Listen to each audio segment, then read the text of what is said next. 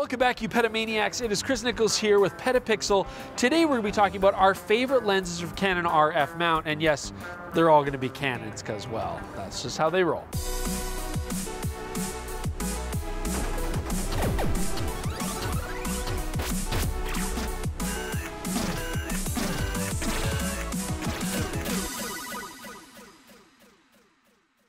Hey, Jordan, before we start our Canon RF lens rundown, you were trying to buy some vintage lenses privately. How's that going? Don't remind me. It's been an absolute nightmare, okay, with all the haggling and the no-shows and the people inviting you into their basement. I'm never doing it again. It's the worst. Just calm down, you madman. Why aren't you using KEH.com? Who? KEH.com. I mean, Who? they've been around since 1979. They got 60,000 items plus for sale. I mean, the beautiful thing is their experts are going to take a look at everything, restore it with care. You know, they give you a generous 21-day return policy. You won't find that privately. You know, you get 180 days warranty, so you know it's going to work. You should really be going there. No haggling, no nonsense, safety and security. Oh, finally, peace of mind. Yes, KH.com. Go now and just stop yelling at me. Now, Jordan and I started a series where we looked at our favorite lenses amongst many different camera brands, and we've gotten through most of them, but today we're doing Canon RF. Today's the day, and it might actually be then the happiest day of your life watching this video. I certainly hope so. Now, we are going to be focusing on full-frame lenses with the intention of using them on full-frame Canon RF bodies. Absolutely, though, you could use a lot of these on APS-C bodies as well, and I've actually used a lot of the Canon line of lenses. I've used almost the entire lens lineup, so I've tried all these. I like all these, so here, let's get to our opinions. So let's start things at the ultra-wide range. And my first choice is going to be the 16mm f2.8. It's a prime, but it's compact and it's affordable. And if you just need the occasional ultra-wide look for your shots, I think it's a great way to go. But if you do need the versatility of a zoom and you have the budget for it, absolutely, the Canon 15-35 f2.8 L is a fantastic choice, but it's not my favorite. But you know what really makes me happy in the ultra-wide category? It's actually Canon's 14-35. I mean, this is a great example of where an f4 lens will be more affordable, more compact, lighter weight, and yet still gives you professional grade shots. And I just think in my particular situation, if I'm shooting landscape, if I'm shooting architecture, I'm gonna be stopping down the lens anyways. If I need the light, I can raise my ISO one stop. I don't consider it a big deal. And so absolutely, the 15-35 is a great choice if you want that 2.8 aperture. But I think for most photographers, the 14-35 will suffice and they'll love it. I'm charging Jordan's camera battery. Stop it, it sounds terrible. Oh, okay, well. I have spares. Okay, oh, well, why didn't you tell me before I got that? Okay. So next, let's talk about prime lenses that cover the normal range. And this is a weird talk because frankly, there's just not a lot of choice, and that's actually kind of a problem. So certainly the 50mm 1.8 STM, nifty 50, always a good choice. I mean, I'd always say that's a great way for a lot of people to go. It's affordable, it's sharp, and it's small. There is a 35. Honestly, I mean, it's not just me being biased against 35mm lenses. Jordan even doesn't really find it to be a very standout lens. So my choice is going to be a bit of an extravagant one, but I do stand by it.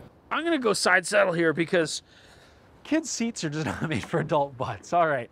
So my choice, my extravagant choice, is actually the 15mm f1.2, and I understand that not a lot of people are going to be able to afford a lens like this for something that just covers a normal range, but it's an incredibly sharp lens. Normally, f1.2 lenses have a lot of optical deficiencies, but in the case of the 15mm 1.2 RF, it's usable wide open.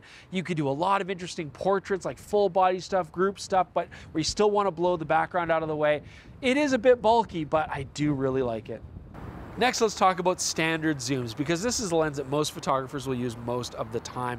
I'm normally a big advocate for 24-105 f4s. I don't mind they're slower and they're versatile.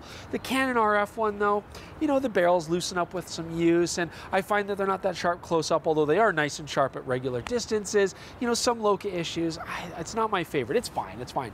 But what about the professional 24-72.8? It's got image stabilization, beautifully built, very sharp lens, carries on the standard that the EF version carried on, and being one of the better general purpose 2.8s out there. But it's still not my favorite, because my favorite lens is one that I just always end up thinking about. I don't know why. It's the Canon 28-70 f2. It's a weird choice. It goes against everything that I normally say, but every time I use it, I just love it. I mean, it's got beautiful soft bokeh. It's a sharp lens. It's great for impromptu portraits. It's huge and it's expensive. And you know, you should probably get the 24-72.8 instead, but this is my favorite list, and it's by far one of my favorite lenses of all time. So next let's talk about telephoto and super telephoto zooms. And I mean, you know, there's just not that many here to choose from. So first off, I want to say the 100-400 looks really cool and it's very affordable. I've just never personally tried it, so I can't speak to it. But having an f5.6 to f8 aperture, I know that's why it's affordable, but that's pretty slow. I have used the 100-500 and I love it. I get that it's very expensive.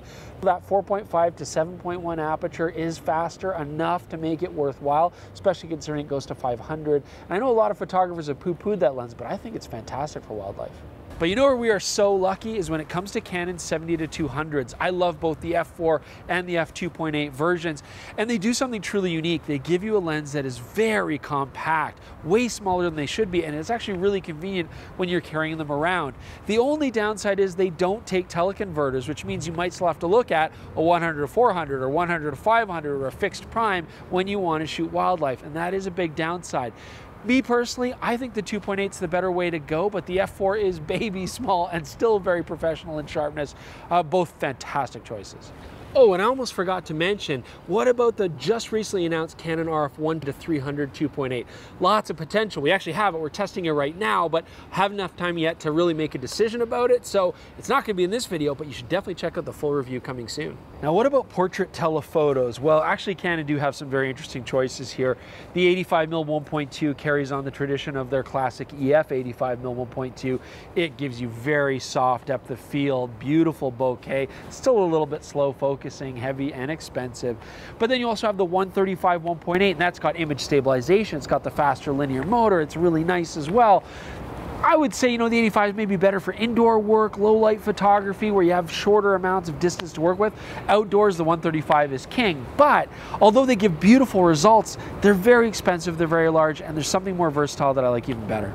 Because I love you, Canon RF 85mm macro f2. I mean, this lens has image stabilization. f2 still gives you nice bokeh, shallow depth of field. I'm kind of over the ultra thin, shallow depth of field portrait shots, but it also gives you macro capabilities, and it's way more affordable than the first two lenses that I pointed out.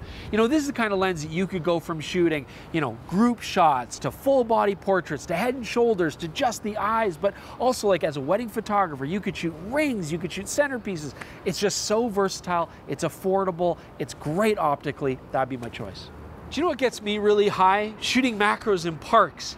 And I'm sorry, we're running out of signs is all I got. But let's talk about macro, we're almost done here. So when it comes to macro, we don't have a lot of options, okay? So first off, the 35mm, not my favorite, doesn't get anywhere close to 1-to-1 macro, lots of Loca.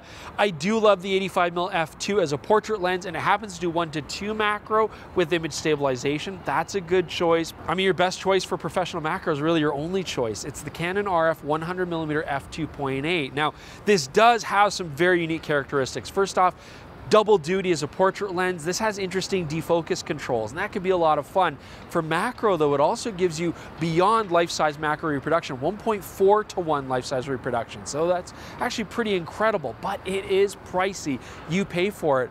This is one of the only arenas where I would actually absolutely suggest maybe adapting SLR EF mount glass to your mirrorless body. I mean, something like the affordable 100mm macro f2.8 or the very unique MPE 65 to really do amazing macro, or look at a lot of the third-party choices from Sigma, Tamron, Laowa.